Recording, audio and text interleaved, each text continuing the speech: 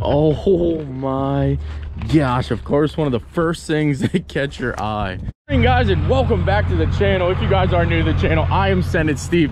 We got JP Tech here. We're actually going to the junkyard today, so it is a little bit of windy. Definitely follow Josh real quick. You'll see him in a lot of the video today. JP Tech, as you've seen on the screen here, but we need to get some parts for this thing. So as you guys do know, I am missing some panels on this. I do actually have this panel. I need a stock radio for it. I need some of the cosmetic pieces over there on that door handle. This door handle in the back over here is actually in pretty bad shape.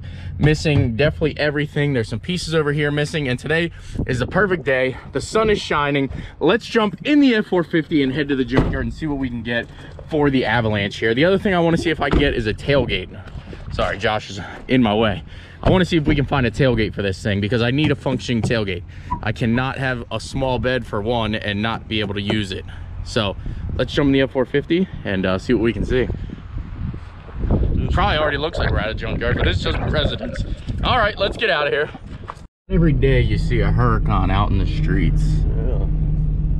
The streets of Harrisburg. Yeah, not in Harrisburg. Unless you're like Street Speed 717, then you see them all the time. All right, off to the junkyard. All right, so we got to read the rules and regulations to go into here. This place is huge. Oh my gosh, of course, one of the first things that catch your eye is this Ford frame just completely rotted in half. I don't know if it's rot. Yeah, it's rotted. Wow. Oh yeah, right there. Yep. Look at that. I'm not sure how well you guys can see. There you go. Wow. That is insane. Imagine that thing rolling down the highway and then that happens. That is crazy. All right, well, we're looking for parts, obviously, for the Avalanche because we're trying to make that build as nice as possible. So we've got a lot to look around in here. So stand by. I'll pick back up when it gets to important parts. To all my Eagles fans out there, the van pretty much ends up like your season this year. Oh! All right, now hear me out. This is like a bridge of some sort, or I don't actually have any idea what. But, I mean, this is the type of stuff that intrigues me because there's so much use, but really there's no use. I want that because you could actually cut that up and actually make like rear bumpers for your cars or front bumpers. Like, it's enough steel here that you could make something out of this, and it's actually kind of cool. Or you could just make a ramp. A dirt bike ramp. I'm gonna offer him some money for this thing, see if we can't take this thing home. I don't really think there is. So in case the Eagles weren't your team, you could probably pick the Zebras. It's kind of nifty that somebody like cut an intake right in the hood there. That is pretty cool. It is kind of cool. Like I kind of want to know what this thing actually looked like prior to coming in here. They put the mass air right on top. Yeah, they flipped the mass air upside down, which I'm sure you guys caught that previous in that video, but that's kind of cool. And this thing's definitely been through mud because it is just packed full of mud inside and out. The seat belts are covered in mud. So this was a tough truck or some sort of something, and probably a midget too because there's freaking wood extensions over here. Yeah.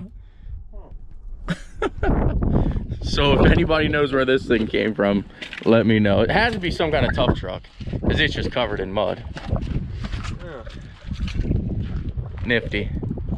This is like one of the cool things here. If I can buy this entire frame, I think we're gonna do it. Now I wrote down the number. We're gonna see if we can't get the frame because this is the exact frame that my blue Corvette is actually sitting on. So it would have the I-beams in the front, and obviously, you know, I have the other parts in that, so we could probably make something cool out of this if they will sell the entire thing. So I'm definitely gonna run up there and talk to them, but that Bronco frame would be freaking cool because I literally have the same thing. Like, it would literally just lift the Corvette off, lay it back down, and you'd be good to go. So we're definitely gonna talk to them about that when we get up top there.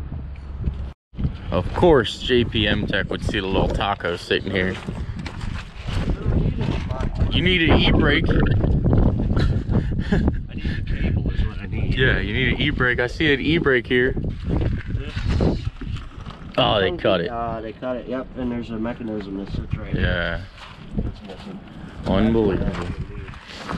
We're gonna get you an e-brake too. So one thing we noticed is anything that is an HD or a 6.0, the engine and trans have already been removed. So we're thinking that maybe the engine and transmissions get removed somewhere else and then the truck itself comes over here, because every 6.0 or HD that you see has no engine, no trans. So that's kind of weird. Oh, look at a little Jeep down there. That's kind of nifty. Anybody need a bucket? Ain't that what they call them? A bucket for a Jeep? Doesn't look like it's in terrible shape. Engine's even in the on top of it.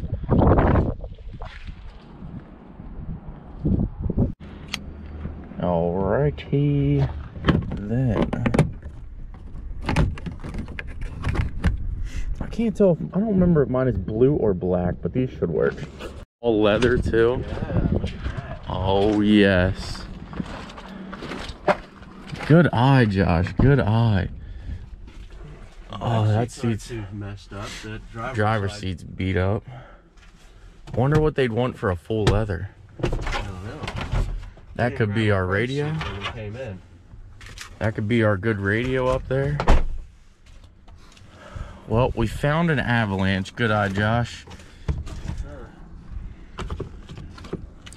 Let's see if the tailgate, because the tailgate is honestly not there. Same thing as mine. The handle's all jacked up. Oh, but this one does actually work. Mine does not work and does not have any of the controls up here.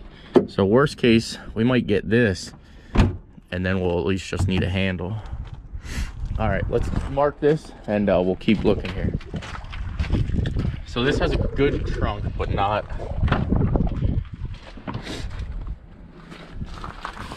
Man, I kind of like them leathers. Not the handle.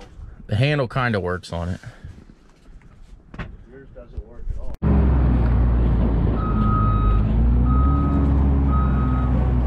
That's what they did. They took the rear end out of it. I called that.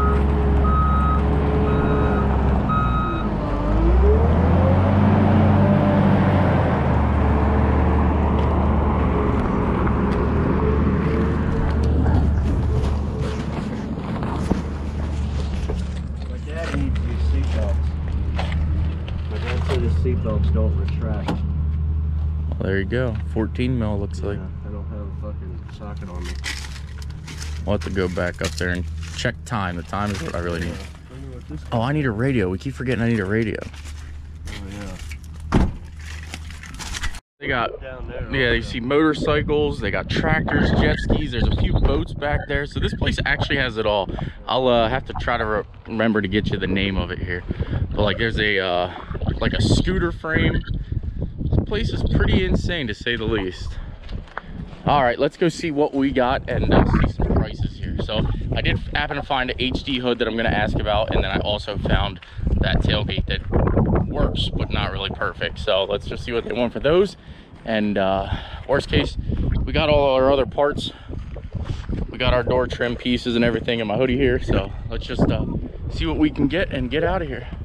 Alrighty, well, we ended up scoring all the little door trim pieces, and I actually got an HD hood for this thing, and it was super cheap. Now it does have a little bit of rust, so I will have to do a little bit of body work to it, but I got everything for $31.50. Pretty good deal, I can't lie. Now it is a little bit of a drive.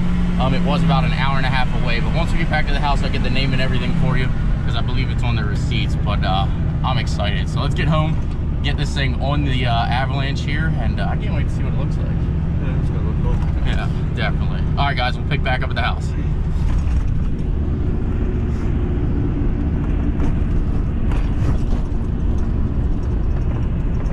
This time we went out to the truck and we saw the hood and we wanted to go back. We ended up spending $10.50 for all these pieces here. Now the hood, like I said, I went back out and I wanted to see how much the hood would have been, and since it did have that little bit of rust on it, we were able to get it for $21. So I'm excited about that. Let's go ahead and get the hood and everything swapped over and see how this HD hood looks on here.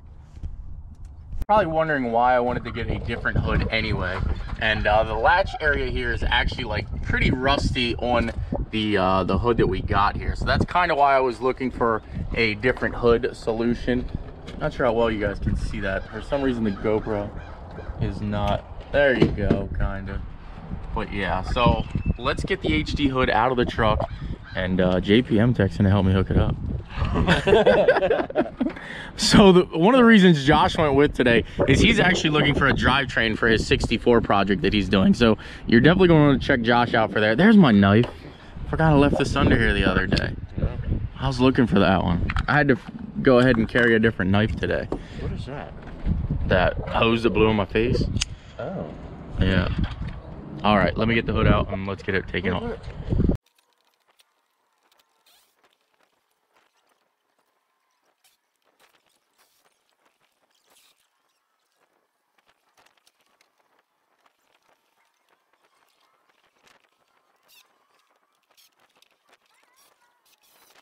I'm gonna assume that you guys already understand which direction we are gonna take this, but as you can tell, we've got the HD hood on the Avalanche here. I'm not gonna close it yet. I'm gonna wait because I don't want to give you guys any kind of like intuition as to what we're doing here, but I think some of you guys will be able to fill in the blanks. So there you guys have it. This was actually a fun video. It's kind of nice to be able to get out of the house and do some things. This was the rust I was talking about. It does have a little bit of rust on here. We'll be able to just sand that flush, put some filler in there, and everything will be okay. But everything else underneath the hood actually looks like it's in pretty decent shape. Kind of hard to see. It does have some service rust and things, but it's not terrible compared to the last one. If any ideas of what we're gonna do, drop your comments down below. But this is where we're gonna leave it. Hope you liked the content. Deuces. Josh and I are cold. We're gonna go warm up. Take care, guys. We'll see you in the next one. Well, I decided I can't not show you guys, but with the Anthem wheels, I mean rough country lift, and this HD hood, this thing is going to look killer. Now, as you guys do know, we do have a little bit of body work here to do. It's not crazy. It's just kind of like flaking. It is kind of, you know, it's definitely starting to rust a little bit, but it's definitely rusting in a better spot than where ours was. Same with the nose. There is a little bit of bubble rusting starting to happen here. Not a big deal. We'll be able to sand all that out, and I actually think I can handle this myself. I don't think we need anybody crazy. Plus, I do believe we are going to wrap this thing, so it's not crazy at all. So there you guys have it. I mean, we've got the HD hood on, and in upcoming videos, you'll see the difference that this thing is about to make. So again, guys, there you have it. If you like the content, please smash that like button, please subscribe, and I will see you guys in an upcoming video, which we should have another one tomorrow, and then we'll kind of see what happens. We might jump back on the C4 at that point. But there you guys have it. If you like the content, again, smash that like button, please subscribe, and I will see you in an upcoming video.